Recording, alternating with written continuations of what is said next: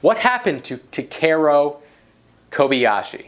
Now, when I was growing up, Kobayashi was the god of hot dog eating. He was the undisputed master, the king, the grand champion.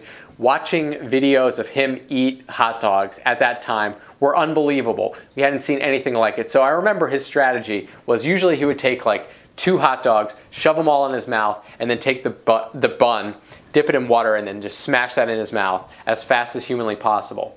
So Kobayashi, in the meantime, has not been doing as well. So on July 4th, we had the Nathan's hot dog eating contest, and legendary eater Joey Jaws Chestnut ate 61 hot dogs in buns in the contest.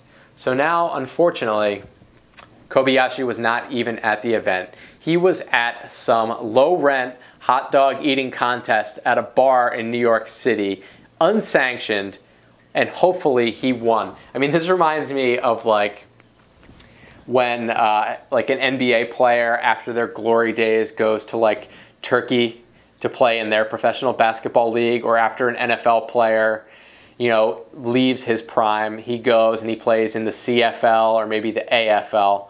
And come on, I mean, where I stand on this is once you've reached your prime, you know, just let it drop. It's like Seinfeld. That's the reason Seinfeld was so great, because they ended it when it was appropriate to end it. So Kobayashi, I am not supporting your efforts. I understand that you still might like to competitively eat, but doing it at some low-rent bar in Manhattan while the real world championship of hot dog eating is going on across the country is just kind of sad and depressing.